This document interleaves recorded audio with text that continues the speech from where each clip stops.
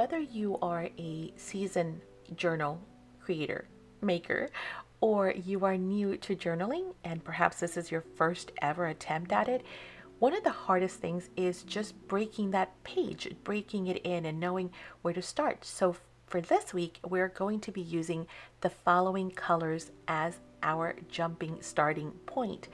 I'm going to be using this rice paper because it kind of embodies some of those. So the challenge this week is to use these colors on your page. Pretty simple. Now, it doesn't have to be an exact match. As you can see, my rice paper is not perfect, but I see some of those blues and some of those tan colors that I'll be able to kind of channel in. And again, you can use one, two, all of the colors on the color swatch as to complete your page for this challenge. I am going to be using my Finnabar from Prima liquid acrylic paints. These are super luscious and it's a set of 20. Those are the colors that they've come out with so far. I have a black, I have a couple of blues, and then I've got some of those yellow, golden type of maybe one is a little bit more orangey. So I'm going to use, again, what I have in my stash. You might use watercolors or sprays. The only color I don't have, it's funny. Well, here's the black. So I've got a black. That's going to work fine. I've also got a blue. I actually have a couple of blues, but I thought this blue might look really nice. And then I've got a couple of those, again, yellowish type of golden colors. So I figure we can play around with those and see. Of course, I could always mix the colors and get something more. But umber, I don't have. The only color, as you can see from my sticky, that I'm missing is umber to complete the collection. And it's one of the colors in the swatches. But again, that's okay. If you don't have anything that kind of resembles or you're missing one of the colors, just improvise or you can just skip it all together. Okay, now if you are new here and you are not familiar with the Saks Journal Page Challenge, then first of all, let me welcome you. Welcome, welcome everyone. My name is Maddie and we are going to be working on week 1 of the Saks Journal Page Challenge. Now, again, if you're completely unfamiliar with what's happening, I am going to explain it a little bit more, but I'm also going to leave a link here for you to watch a video where I explained what the challenges are, what they're about, how it's going to work, how you can participate, so you can learn a little bit more. But the first thing I'm going to do is going to be to gesso my page. One of the biggest mistakes that a lot of folks make is not to gesso their page. It is going to make a big difference on your work when you pre-gesso your page, so I highly recommend it. I am also going to remove my page from my journal simply because of the fact that it's easier for you guys to see it on camera. I don't have to have the whole binder on the desk, and I can always use the pages, as I'll show you later, in different ways, and of course I can rebind them as well. So with my page being gessoed, I am ready to go on to start adding some of my color. Now, we were talking about the challenge and I wanted to make sure that you guys understood that it's very simple. All we're going to do is I'm going to post a challenge for you to complete a journal page per week. You can use a journal, you can use a notebook, you can use whatever you have handy. The challenges will vary, but the exercises are all the same. They're meant to challenge you to create a page or a layout. It can be as simple as you want it to be. It could be just doodling or maybe gluing some images or just putting down some paint, because some weeks honestly are going to be a little tougher than others, just personally speaking. If it's been a heavy week or a long week, challenge yourself to still put something down on a page. Again, it doesn't have to be a whole lot. It could just be some doodling, or just, let's say that this was that week and I gave you the color prompts. Just grab the colors and you know what, just kind of splotch them or splatter them onto the page. And if that's all you can manage for that week, that's fine, because you can always come back to it later and continue to work on it, right? So We are not going for perfection. We are not trying to create a masterpiece. The exercise shouldn't take more than, I don't know, 30 minutes to an hour. It should be something super quick. If you want to come back and add details, or if you're inspired to continue to work on it past that point, by all means go for it. But I don't want you to feel like, oh, I have to make time in order to do this. And I'm going to need, X amount of hours. No, no, just do something. The hardest thing always is getting started. And the biggest mistake we all make is putting it off because we think it needs to be super elaborate when it really doesn't. So again, that is the one thing I'm going to keep repeating and keep repeating week after week. Just do it. Just put something down. The goal is to create something, anything, and of course to relax and to have fun. Now, it doesn't matter what level you're on or what level you think you're on. In some weeks, again, are going to be better. Some weeks are going to be worse. Some weeks you might find really challenging, but I don't want you to skip those weeks because those weeks are going to be tough for me maybe, and I don't want to skip them. The only way to grow is to continue to challenge ourselves, right? That is how we're going to perfect and master the craft. The only way to do that is to embrace and work through even those colors that we don't like, or that challenge that we don't like to perhaps do. You know what? Do it anyway. If it's not your favorite, so what? It's not your favorite, but you did learn something from it, right? Now, again, even if it's just splatters, even if it's just strokes with some paintbrushes, even if it's just gluing down some magazine images and some collaging, that's okay. You've broken a white page, and that's what we're after. Oh, I should also mention, when it comes to journaling or mixed media, it's always going to look like a hot mess when you first start. Like, honestly, I think just about anyone out there can tell you that they come to a point where they're like, oh, I should probably just throw this away. This is so not what I had in mind. I don't like it. It happens to us all. But don't give up, because you just keep adding to it and it'll just get better and better. Again, if you need to put it away for that week, put it away. Come back to it another week. Maybe 3 months down the road, you'll flip back to that page and go, oh, you know what? I have just the perfect image for that, or the perfect napkin, or the perfect idea, whatever it is. And you'll be inspired then to do something with it. Also, remember, there's no such thing when it comes to journaling or mixed media as trash, because you can always add color to it, right? Or you can even, regesso it and start again, or add another piece of paper on top of it and keep layering until you love it. So again, I encourage you to just step out there and embrace the challenges. Okay, and so far, of course, you've seen me make a hot mess because, like we said, you see, not all of them are going to start out as your favorite. You're going to really question yourself and think maybe, this is not the greatest piece ever. Maybe I should abandon this, but don't. Okay, so I'm gonna just let you kind of watch through this for a little bit. You can watch me make a hot mess, and then I will be back.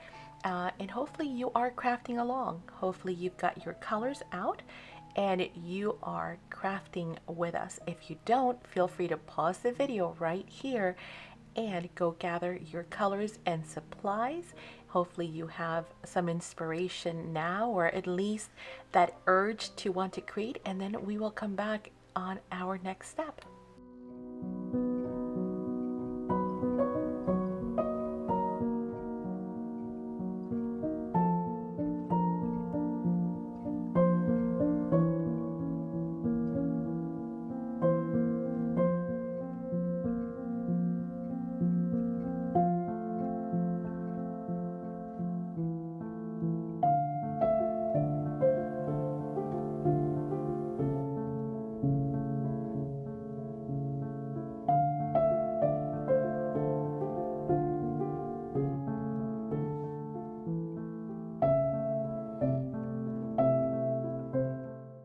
Okay, and so you've watched me continue to add paint here and there, move it around, blot some of it off, creating some white or lighter areas and leaving some darker ones.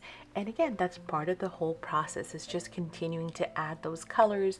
It's always going to look like a hot mess at first, and eventually it will all start coming together. Now, also, the other thing I want to mention is I try never to waste anything. So there were some little bits on the table which I proceeded to pick up, and you see it created some really nice splatters.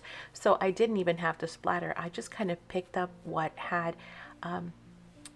fallen onto the table, and there's some more drops there, so I'm just kind of positioning them, and you see I now have some little blotches here and there. So never ever ever waste product, even what is left on my silicone mat. And this mat's really cool because it holds both ink pads, like the little ink pads and the bigger ones, but it also acts like a palette if you want it to. And then of course it just wipes completely clean because it is silicone, so it's just a great tool to have. But again, looks like a total hot mess, so we're going to continue to keep working it. The next stage that we're going to start working on is starting to think also, for example, I have rice paper that I started with, and that was my whole inspiration starting point. So keeping that in mind, I am leaving some areas a little lighter. I love that brown, by the way. Fell in love with how that brown looked. So I decided to start bringing in a little bit more brown to balance it out, because as you can see, it is just on one side right now. So I am going to bring some of those darker browns. I actually have the 2 shades of brown, and I'm going to start mixing them and bringing them in on other areas just to balance out my page. But going back to the rice paper is going to be obviously the main focal point on this page. This is just the backdrop. So we are going to lose some of this. And one of the things about journaling or even mixed media is you've got to be willing to lose some of your background. In my case with this one, no worries trying to lose some of it because I'm not in love with it. But what if you have this amazing background, right? And you're like, oh, I just love this. You have to be willing to sacrifice some of it, because a lot of how we get that look is going to be to layer.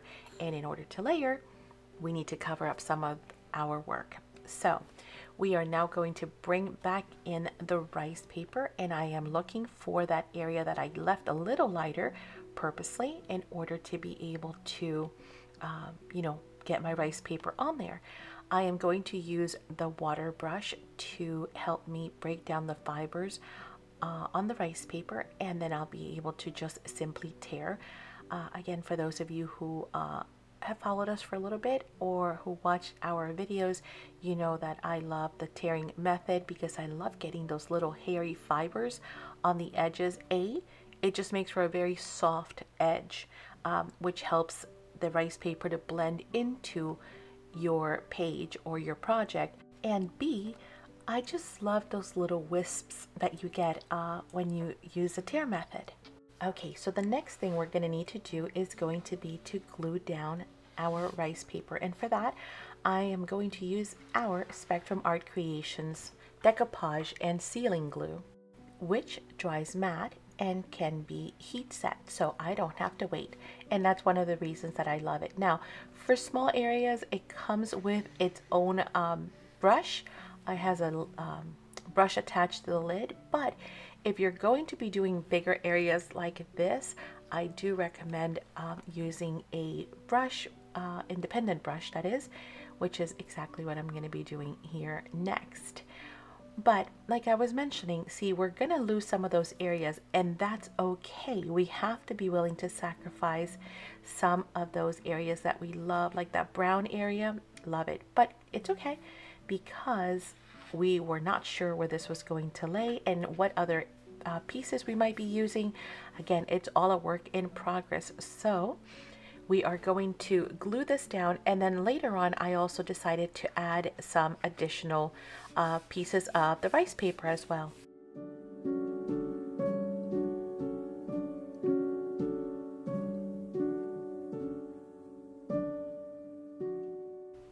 Okay, with the piece all dry, we can go ahead and cut any excess of the rice paper that we have. And of course, if we have anything that we can use, we can salvage that for later projects or even for adding on to the borders. But in this case, I had nothing left. Okay, we are up to this point. So now I realize that we need to darken some of these areas because on the bottom corner where the flower is, you can see there that there are some shadows there, some dark browns, and I thought, okay, we need to definitely start bringing in some of our darker elements in order to balance that out, in addition to the fact that part of the challenge was using our black. So I am going to be bringing in some black, and I'm going to be blotting it off because I don't want it to get too dark, but it does make for a nice kind of like a weathered edge with a little bit of, I don't know, not grunge, but like shadows.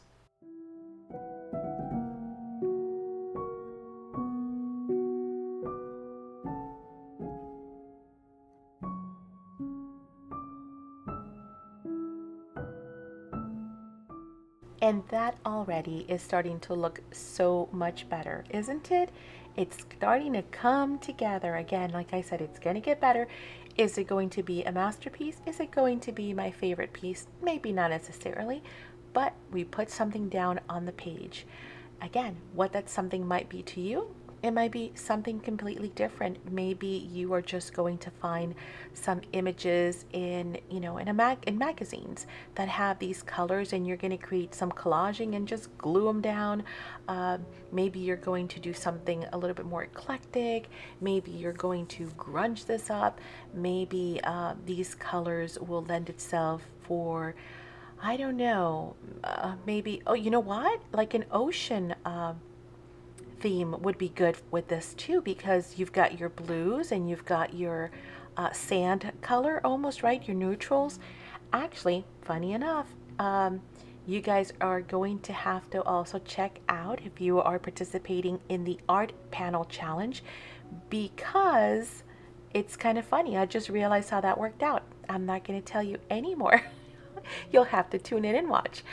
But, and I'll leave a link somewhere probably at the end for that as well, or you can find those also in our challenge. That is, I'm sorry, in our channel. That is a different challenge that we also have that you might really enjoy participating in, because that one, the art panels are very cool. They have a lot of great uses, and kind of like these two.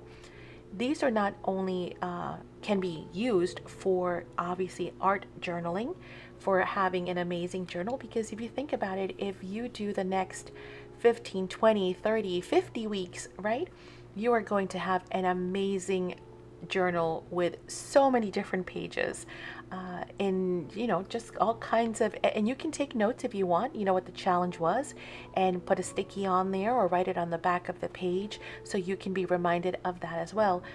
But yeah, I'll leave more information on the art panels for you guys to go watch. But already by adding some of the other pieces of rice paper, the page is starting to come together and to blend a little bit more.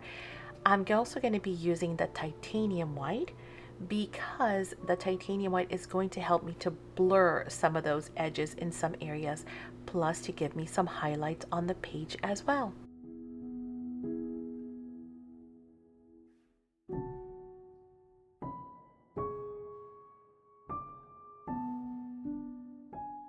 And so I'm using a very light wash. I'm using a little bit of white with a whole lot of water and just starting to slowly blend. Now, I'm not only going to blend with the white, I'm also going to blend in with the dark. You see that corner there at the bottom has got a lot of shadows, and I really enjoy that. So I am going to be bringing some of that in as well. And again, just keep playing with it. Keep playing with it. You can always add, you can remove. If there's something that you do not like, remember, it's just paint. It's just paper. It is just magazine. It is just doodles. It is just, I don't know, whatever you're using, gel pens, whatever, chalks. oxide, inks, sprays, gelatos, whatever medium you're using. Again, so long as you have primed that surface, you are going to be able to continue to play with it, and it's going to continue to hold. And that's why I mentioned it's so important at the beginning to gesso your page. Not only will it help your products go that much further, but it is also going to help your page be able to withstand multiple mediums, and of course additional water, paints, scrubs. If you notice, I'm using my fingers. So I like to play. I like to get in there and just do all kinds of mess. Great. If it works, awesome. If it doesn't work, oh well. You know, I will keep layering it until I'm happy, or until I'm ready to say, you know what, I'm going to walk away from this page, and I'll come back some other day. And I will come back to them. So, you know, again, please, please, I want to keep encouraging you guys. It's so important. I know I keep repeating it, but it is so important to me that you guys feel the freedom of being able to create without feeling that you have to have a set outcome. It is more about just breaking out all those things that you have that you've been meaning to use or get to, and just playing with them. Whatever that may be is totally up to what the muse has struck you for that week. And then, of course, also how you interpret the actual challenge, the prompts. That's totally up to you, because some weeks we're going to have some additional prompts, or maybe something different that you've never worked with, and you will, you know, absolutely have to come out of the box as far as thinking. For example, like this week, I used a stencil, right? Although the stencil was not part of the challenge, I was going to make it part of the challenge, but I didn't. However, if it would have been, and maybe you're looking at this and thinking, okay, that's great, but I don't have any stencils. You might not own a single stencil. You might think you don't own a single stencil, but you just don't know that you do, because there's so many things around the house that you can use for a stencil. Essentially, anything in your home with holes can become a stencil, whether it's a strainer or a clean fly swatter, or maybe some 80s fishnet stockings that you have laying around.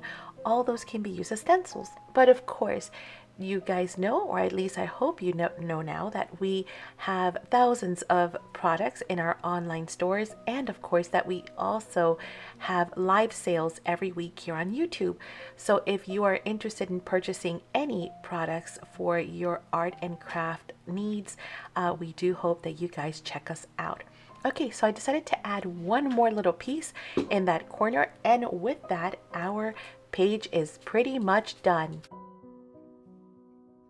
So with our page done, I'm going to take it over to my printer, and we are going to photocopy it. So this is the original that we just finished, and then this is a scanned copy. So now I can use this page over and over again to do all kinds of projects. The original I can keep, of course, in my binder or in my journal. Here is the color palette and our inspiration for today. And now I've taken another copy and I've cut it down. We can make jumbo tags, we can make postcards, we can do belly bands, we can do, you name it, side pockets, anything you guys can think of. We now have our own paper to be able to do that. So really quickly, we're just going to round the corners off of one of these, and we're going to make a postcard. On the second one, we can do bookmarks, we can cut out ATCs, we can do all kinds of fun stuff, or we can have a second postcard, right?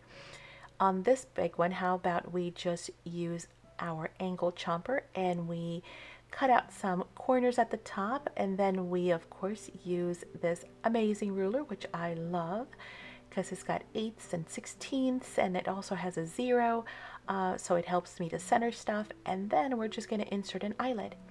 I started with this small one, and then I quickly realized this tag is a little too big, so I brought in one of our bigger wide angle eyelets from We Are Memory Keepers, and I added one of those. And as quickly as that, I've got a gorgeous jumbo tag that we can journal on the back.